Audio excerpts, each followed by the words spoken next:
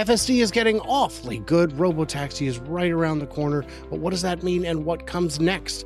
We can picture robotaxis. We can all understand how that works. But what if there was a way to get a little bit more fun out of it? I know. What are we talking about? We're talking about guided tours, Robo rides. And if we're going to do that, we should have a chat with Max from Robo Rides. He's got a YouTube channel. It's not very big, but we can do something about that. We're going to find out what it's like driving in the big cities, because he's driven through some real boss battle kind of cities on FSD, and we're going to go from there and figure it all out. I'm Brian. Welcome to Futuraza. So, Robo Rides is the name ya channel. I bet that's not a surprise to you. On this, check it out, guys. 231 ride encounters so far and counting. And if that's not enough for you, you can always head on over and follow him at FSD Robo Rides. So how much fun is that? The other day, Max posted an idea, a crazy idea. What if we went ahead and did an actual tour? We're going to talk about that and how that works. Max, first of all, let's start with the easy stuff. Tell us where you are, where you drive, and your story. Hey, Brian, thank you for the invite to be on your channel. Really appreciate it. And for the shout out. And basically, I'm in central New Jersey, about 45 minutes outside the city. So sometimes it's a bit of a hike to get in there. But the goal of my channel is pretty much just to show people how the tech works and kind of bring them like a real experience from like an average guy. I started out just making videos locally in my town, and then happened to visit my sister in the city, and those videos did a lot better than my average town rides. So I started doing, every time there was a new release, I try to get to the city and do a tour. And I usually leave my house early in the morning. I get charged up, and then whatever time it takes me to get into the city. Sometimes it's an hour, sometimes it's 2 hours. But I let FSD do the whole run into the city, and then a continuous drive for like 3-4 hours the whole time I'm there, just to kind of test out the commute and then the experience in the city. And for this last video, I decided to do a tour as a tourist, basically, since we got Grok introduced to us. I was like, let me just play a tourist like I've never been to the city, and let me have Grok give the tour and kind of tell me about the areas that I'm in. Then as I drove into the city, I noticed a big red bus tour, and that's what they call the big red bus in New York, where you can get a tour to all the fancy We should places. clarify, when you say go into the city, you're not talking Bayonne or Trenton. You mean the Big Apple. Correct. Yes. Uh, Yeah. Just we're because going to people outside the Manhattan. Northeast may not realize that is the city. Okay, I gotcha. We go into Manhattan and all the basically nooks and crannies. So the big bucks tours, I usually start in downtown. So I try to hit big places like Times Square, Empire State, like Greenwich Village, Chinatown, Wall Street. So I tried to do the whole downtown of New York, and I basically try to hit random places on my average rides. In this particular scenario, I saw one of those big red buses, and I was like, well, let me see what happens if I just ask it to add the destinations for this bus tour that they're doing right now. Let me get this straight. Instead of saying this is 10 years out, 50 years out, you said, oh, look, a big red bus. Hey, I could just take the same route. Hey, Grok, what's the route? And Yeah, then, exactly. and then said, just put it on the nav. Let's do it. And then Yeah, away you go. exactly. Yep. It just added all the routes to my surprise, because earlier in the day I was struggling. So the video that you're showing, I just chop them up because people can't watch like 4 hours of video. So I do like 15, 20-minute bits. So this is the particular one where I asked for the big bus tour. In the previous videos, you'll if you watch those, you'll get an idea of like where I get the idea from the big bus, because I talk about it in the earlier videos. And then once I get through like all the tough points that I want to test out in like Chinatown and the Wall Street area, because those are really tiny streets. Some of them are still cobblestone, and there's cars like double parked and parked on the side and things like that. So there's a lot of different obstacles in New York City. So FSD can do it there. You know, I feel like it could do it anywhere. I mean, obviously it's got some competition like in places like India and things like that, but like in the There are US is a in tough, it's a in tough North round. America, I've driven in Mexico City. I would say that it is not really worse than New York City. And a buddy who was helping me out with some translation and some ground logistics in Mexico City has lived in both. And he said, yeah, if you can drive in New York City, you could drive in Mexico City and vice versa.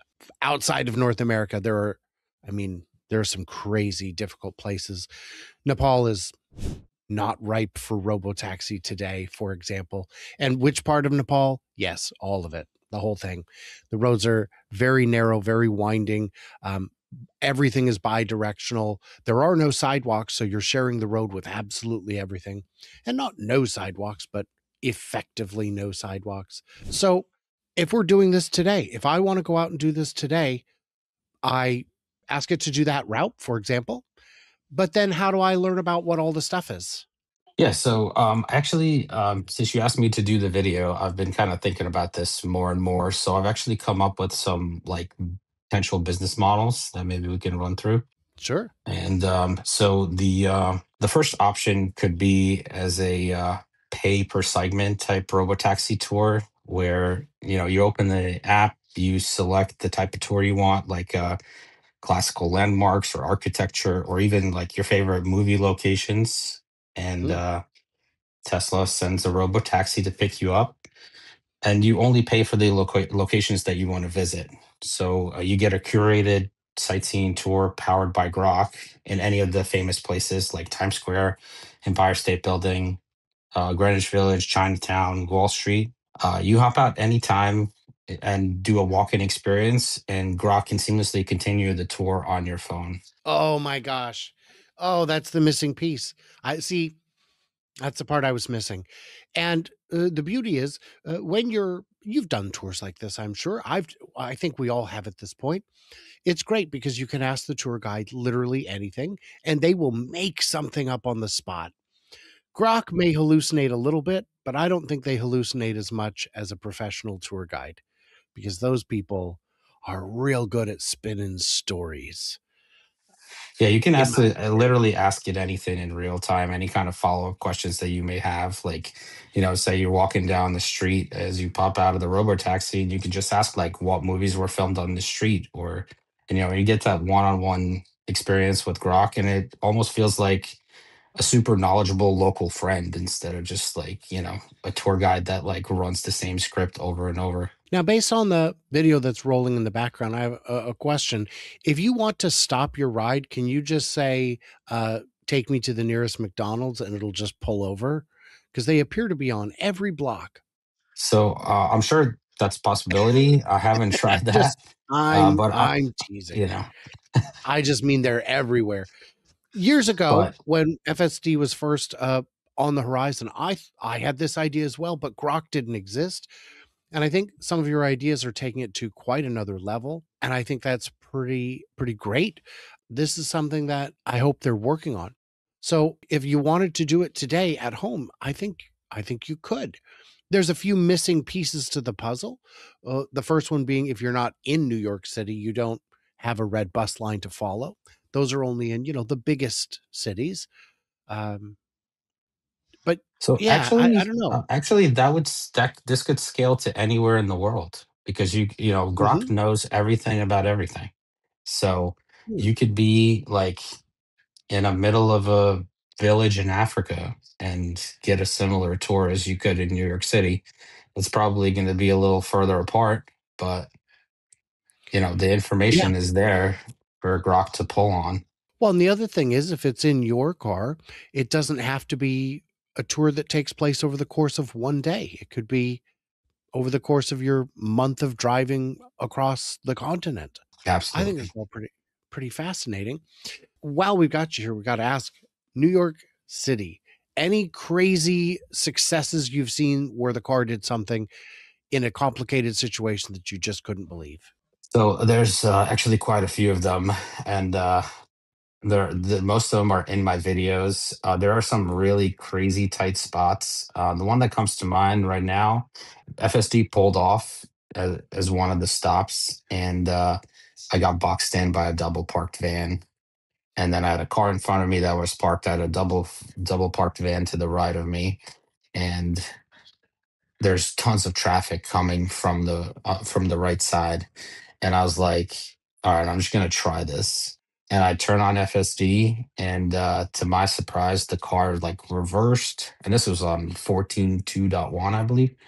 So the car just reversed on its own, made space, just enough space to get around the double parked van, accounted for all the traffic coming from the right hand side, and then squeezed in between parked cars on the other side of the street and the double parked van. And like when I tell you it was like inches between the mirror and the van, like I was panicking because it was like the bumper in the front was inches away from the parked cars on the right. The mirror was on an inch away from the side, but the car was very confident. It just did its thing, and that like really surprised me at the time because it was one of my first All right. experiences where like you could see that Grok is doing some logical thinking around the situation instead of just you know randomly driving, Yeah. following the map. Now, if you ask Grok, what has been filmed in this location, how long would that list be? I think you have I to suspect get specific. Yeah, I think it would just give you're you gonna like have to. You're gonna it you're would gonna give you have the to narrow closest it down. answer, but you'd have to probably be a little bit more specific. Well, but I mean, this part of town, everything's been filmed here. Yeah, I mean, once you're in, I mean, there's a reason this looks like the set of many, many movies. Um, it is. Um, yeah. Okay. Well, that's great. I think what I'm going to do is have you come back and join us for a second show that will appear on the deeper dive section of the site. If you don't know about that, there's a video sticking on the channel all about it, where we're going to talk to you about all of the weird edge cases you've run into where it did well or poorly in Boss Battle City, NYC itself, because I think there's a lot there. Guys, if you get a chance, would you do me a favor and please head over to uh, at FSD Robo Rides would be the one place, and the other uh, would be FSD Robo Rides on YouTube. Subscribe on YouTube. It's free, you guys. He's got some pretty fascinating stuff, and it's rare to see these East Coast successes. That little clip it showed a minute ago where you were at the light, and it was like, you know what? It's only one car length, but I'm getting over a lane. That's what humans do on that road in that situation. That felt very, very organic to me. So, Max, I want to thank you for coming and hanging out. Everybody else, what did we miss? What did we misunderstand? What else do you want to know about the concept of robo rides? It doesn't exist yet, but we can maybe push hard enough to make it happen. Everybody else, stay tuned, stay juicy, and I cannot wait to hear from you, clever robots, on the flippity flop. Huge thank you for inviting me.